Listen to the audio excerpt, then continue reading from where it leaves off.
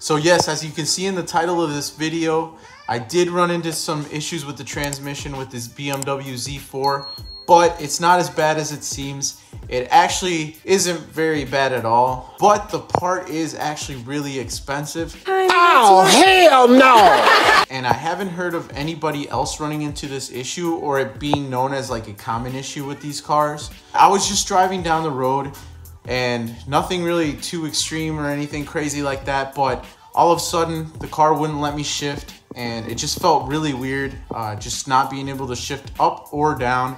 And it didn't take long to realize, maybe a couple seconds or so, but the paddle shifter itself was super loose and it was kind of telling the transmission to shift, but it was sticking. So because of that, it wasn't letting me shift with the other paddle or the center shifter. What we're gonna do today is kind of fix that issue for right now before I can find a replacement part.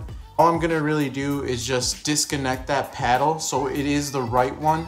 And the reason that I'm gonna disconnect the paddle is so it isn't constantly moving on me whenever I'm moving the steering wheel and causing that kind of the paddle to make contact and telling the car to shift when it's not supposed to.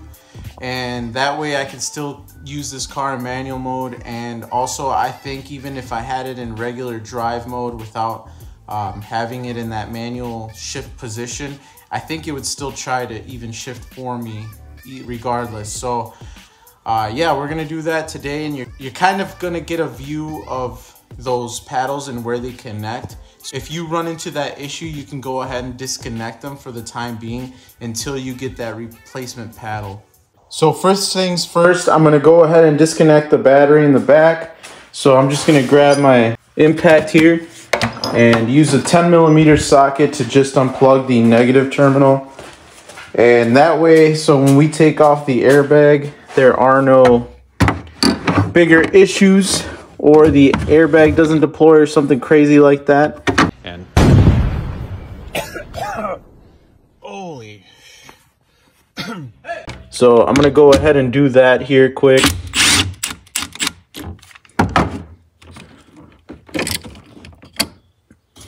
All right, we should be good with that. I'll take my light here. Here you can see the paddles, one on the left and one on the right. And so to explain this to you guys a little bit, because I was a little confused on this as well, because there are different models of BMWs that have different paddles.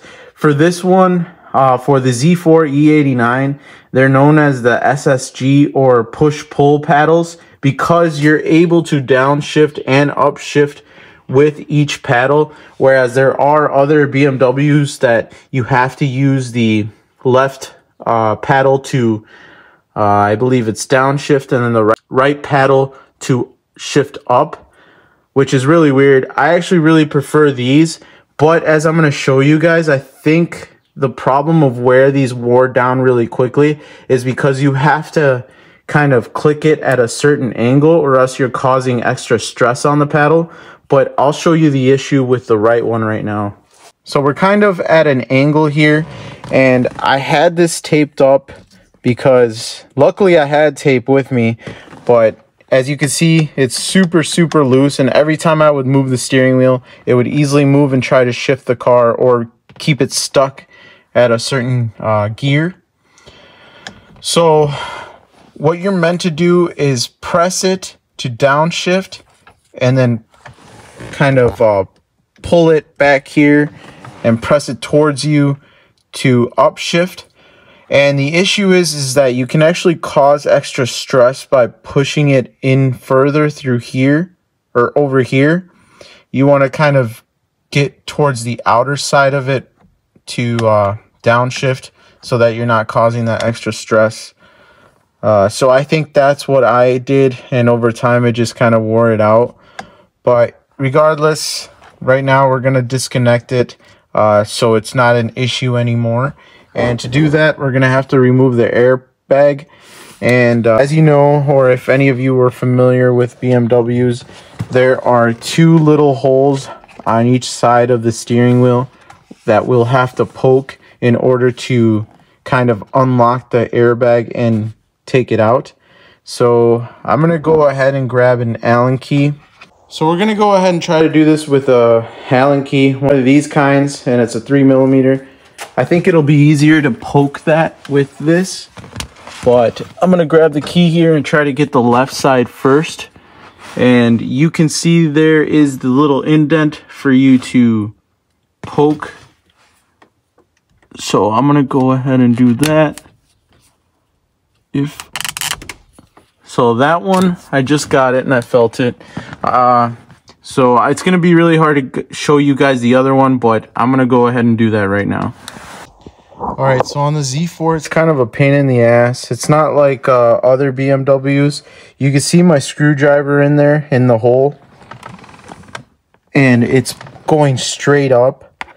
So what you're going to want to do is once you're straight up is just really angle it really hard. Same with this other side. Once you get it up there, angle it, and then turn the screwdriver counterclockwise. Over here it's clockwise, and you'll hear the airbag click, and that's how it comes loose.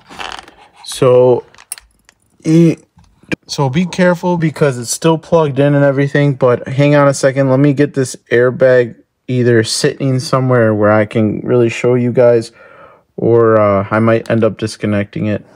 Okay, so I ended up unplugging the airbag just from this little clip right here, and just to show you guys, there's the connector. So all I really did was press on the top of that connector right here and then just disconnect it. So what we can see here is where the paddles connect, and that's right there. And that one seems pretty easy, but I'm not having any issues with that paddle. I'm having issues with the one over here, which is hidden. If I can show you guys here. Yeah, there it is. So that's not fun, but I think I can get in there and disconnect that paddle. So these bolts right here are what hold the paddles, and then the wiring is just kind of fed through here and tucked along the top of the steering wheel so that you get both paddles on each side. So that is how you can replace them, but I don't have my replacement quite yet. So what I'm going to do is, all I'm going to really do is unplug the right paddle shifter, so that way that doesn't affect my drivability anymore for the time being. And I'm just going to do that until I get the replacement right paddle. And then kind of to show you guys a little bit more in here, for those of you who want to see how the airbag unlocking procedure works, you can see that, God, this lighting is terrible, but we will make it work. There's the hole of where the screwdriver goes into, or whatever you choose to use. So you can see right there that I'm poking it through. How'd that get in there? And then it goes up to here, and that's how you move the screwdriver in order to unlock the airbag. And same with this side. Screwdriver goes up the bottom.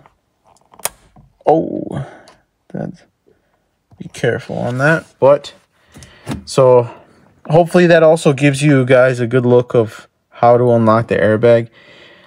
Maybe even though that this isn't the main purpose of this video, that's really good to know, because other steering wheels are different for BMWs. There's other ones where you're just pushing. You're not really turning the screwdriver to unlock an airbag. So it's good to know for the Z4, but I'm going to start working on unplugging this paddle.